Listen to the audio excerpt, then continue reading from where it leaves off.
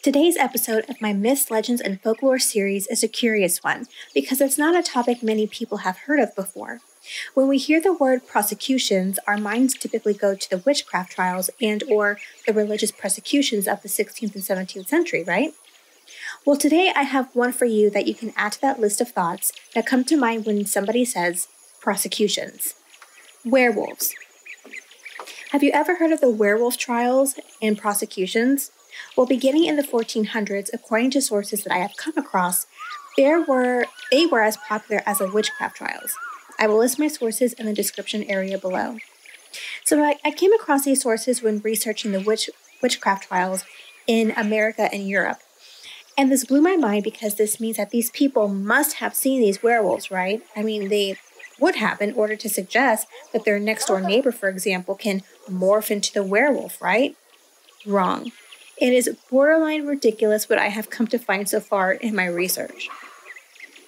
So those who were accused of being a werewolf were mostly men, and these men that were accused were typically men who had actually committed heinous crimes like murder, and these were also people who had admitted to being a werewolf.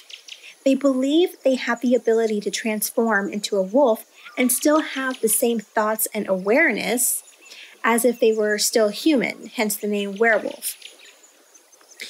1521 France experienced something odd in regards to the accused. The ones who confessed of being a werewolf had similar stories about their journey to becoming werewolves. For example, two men accused, Pierre Burgot and Mitchell Verdon, stated in their trials that they had made a deal with the devil through servants dressed in black. Knowing that these men were struggling with putting food on the table at the time and their crops had been dying, the men in black had offered them a way to have plenty of food. The men in black gave these struggling men, in two separate occasions, mind you, a magical potion or salve. If they used it, they would become a werewolf with superhuman-like abilities. Confused yet? You won't be for much longer. These men claimed to have formed into a werewolf and became so insanely hungry, they hunted and slaughtered people. Now you get it? My thought is, who the hell was the men in black? Because it sounds like these men were just poisoned. Well, my gut was right. Turns out that one of the ingredients listed in this magical potion was a fungus called wolf's tooth. This fungus grows on rye in rye fields. Funny thing is, German folklore is linked to rye fields. In German folklore, which doesn't sound like lore to me but fact, is that there was said to have been a wolf that would stalk those who would go into the rye fields and then they would be attacked. Sounds more like a wolf hunting prey in their territory and eating their food. Just so happens that it was eating humans and didn't care if it were women, pregnant women, children, or the elderly. They're animals and will eat whatever's in front of them when they're hungry. Oh, the magic. However, Germans didn't believe that this was just a normal wolf. Of course not.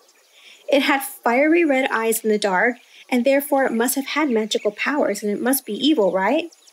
If that's the case, then all of our pets are evil demons of Satan. Get rid of them.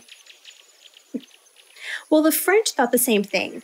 When word got to the church that werewolves were terrorizing Europe, the Pope at the time in 1521, Pope Leo de' Medici, gave permission for them to begin torturing, capturing, and executing these werewolves because they were demonic dogs of the devil. Wolves never used to be seen as evil creatures of the devil. Archaeologists and researchers believe that our view changed of the werewolf in the 16th century. According to trial records at that time, more and more people were being convicted and prosecuted for being werewolves. Some court records can be found in Lambeth Palace, London. It's a beautiful medieval library that holds a 500-year-old record of a man named Peter Stump, who was convicted and put to death for being a werewolf. It provides images and gruesome details of murders said to have been done by the werewolf and also torture. Research and archaeologist Alex Puskowski believes that the reason why we see a large amount of werewolf persecutions, enough to rival the amount of witch persecutions in my opinion, is because of the church. No surprise there, eh? And like how the church is so famous for creating art to depict everything from what they love to what they hate, like depicting the werewolves in pits of hell, these new images were placed in the minds of the people of Europe. So they learned through these new and religious images that wolves equal demons. Werewolves weren't always a sign of evil or witchcraft. In Sweden lies a 900-year-old stone slab of runes depicting a hybrid creature of man and wolf. Archaeologists suggest that it's a depiction of a Viking werewolf warrior. A wolf was seen to the Vikings as a symbol of power and strength. By wearing the head and fur of a wolf, they believed that they would harness the power of the wolf and transform magically into a werewolf to help in defeating their enemies in battle.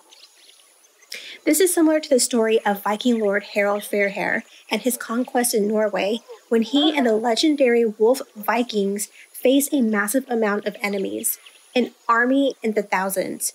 Fairhair only had himself a small group of wolf Vikings. These Vikings wore the head and fur of a wolf and nothing else, believing it would provide them with the ability to turn into werewolves. It was because of these legendary Viking wolfmen that Fairhair was able to successfully conquer Norway. So what this is telling me is that during that battle, a handful of insane bloodthirsty Vikings without armor destroyed all those enemies? How embarrassing to the enemy. So before the werewolf and witch persecutions in Europe, their werewolf was a symbol of protection, power, and strength. So there you have it, my friends, our embarrassing history of the werewolf trials. Thank you so much for listening and tuning in. And hey, before you head out, don't forget to hit that like button and please subscribe to my channel. Until next time, as always, keep loving history and stay curious. Bye.